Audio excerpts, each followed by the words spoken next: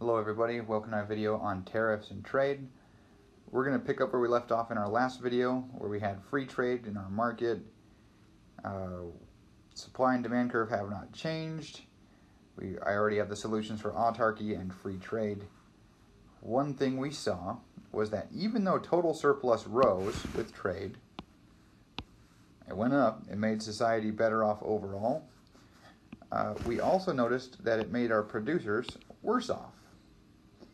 Trade hurts, or importing, in this case because our world price is low, hurts our producers.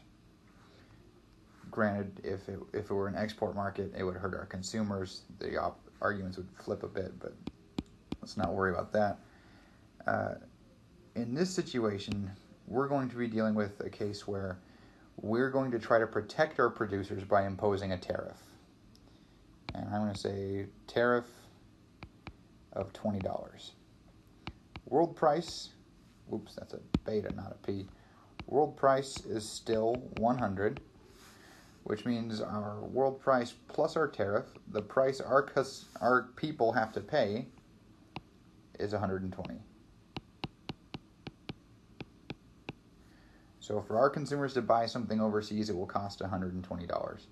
The reason we're doing this is we want to help our producers to not just have this little bit of surplus, but to be able to sell more stuff at a higher price by being able to compete easier with the rest of the world.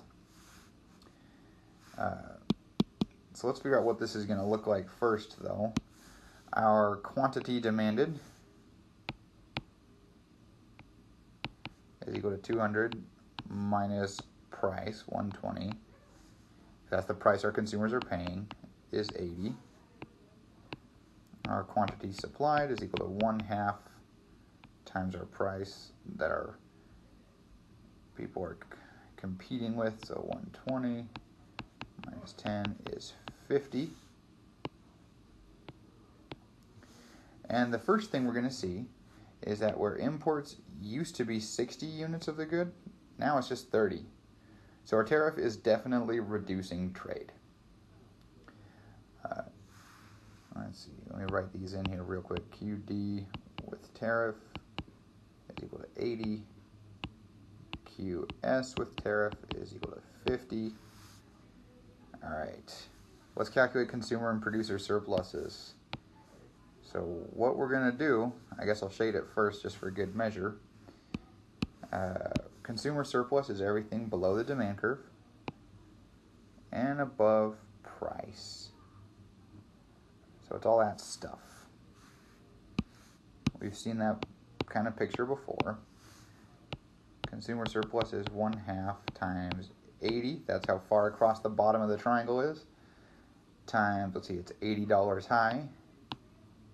1/2 times 80 times 80 is 3,200.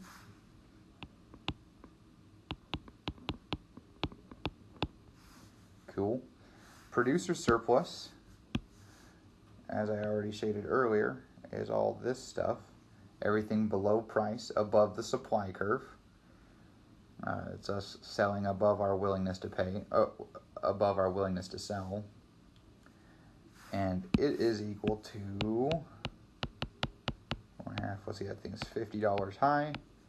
And it's it's $50 across and $100 high. So that's going to be 2,500.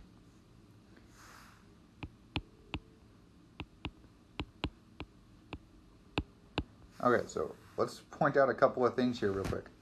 Did we protect our producers? Oops, marker. Yeah, at least to some extent. Producer surplus is higher with the tariff than without. It shields them from competitive pressures from overseas. This comes at the expense of our consumers, who now receive less surplus than they would have otherwise. But we're not yet ready to calculate total surplus to see how society is faring from all of this. For total surplus, we got one more piece. There's other money flying around this market, and that's going to be tax revenue. Uncle Sam gets something too.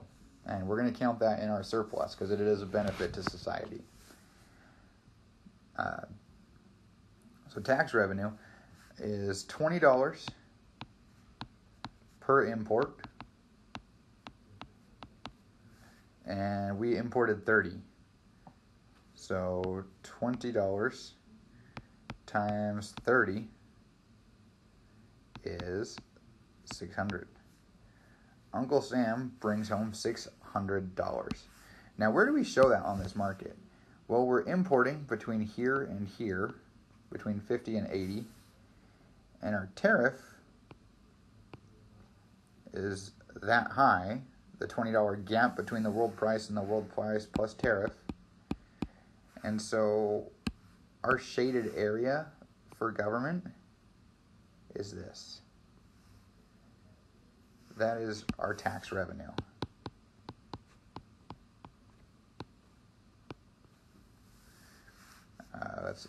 And I never wrote producer surplus. Yeah. Now it's all official and graphy. Cool. So next bit then, tax revenue equals 600, and our total surplus then is equal to consumer surplus plus producer surplus plus tax revenue. Now, that wasn't included in these graphs or in these examples earlier because there wasn't any taxing, but if there was, it would be. We're not adding anything new, there's just a more complicated model now. And that's going to be equal to 6,300.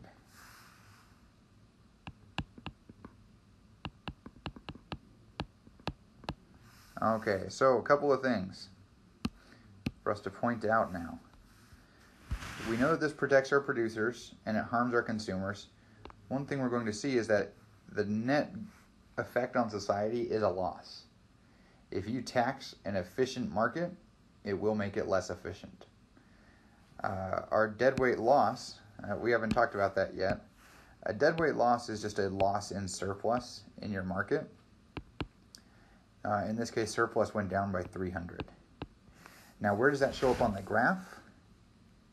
It shows up in this area, which was all shaded in under free trade and now is not. So deadweight loss is there. I'm going to erase that because it makes it look like I'm trying to say it's tax revenue. Yeah, so once we impose these trade restrictions, it made for less overall surplus in the market. So, I think that's all I want to do for this video. I hope it was useful to you. If not, too bad. Thanks for watching.